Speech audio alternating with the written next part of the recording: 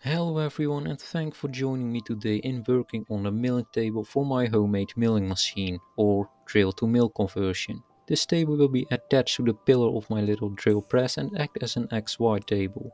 I will start off by doing some TIG welding to fabricate some of the important parts of the table. And just saying it again, I'm not a professional TIG welder.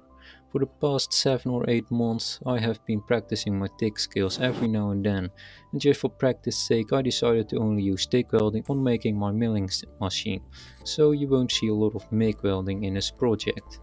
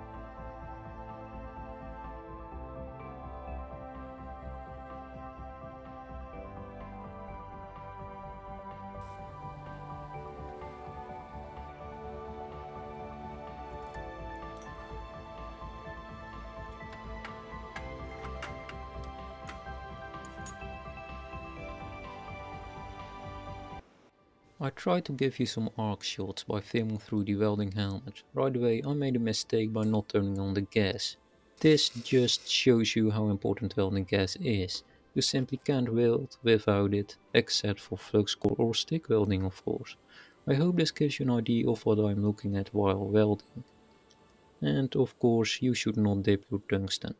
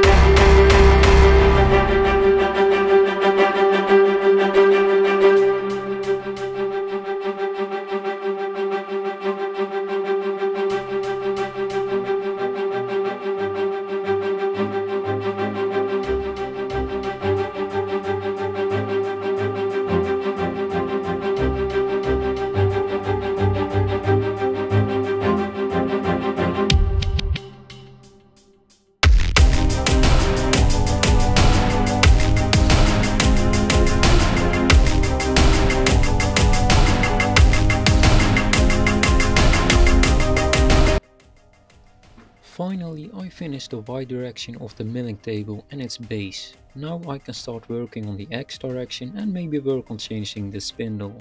The whole setup is still a bit wobbly but at the end I will bolt everything down to the workbench, and I might as well put an extra support underneath the table to hold up the weight. Speaking about weight, this part of the table alone weighs about 11 kilograms or 24 pounds. I'm sure this will only increase in the future. I hope you enjoyed this video. If you did, please like and share this video and stay tuned for more content. Also, feel free to put your opinion down in the comment section. See you next time.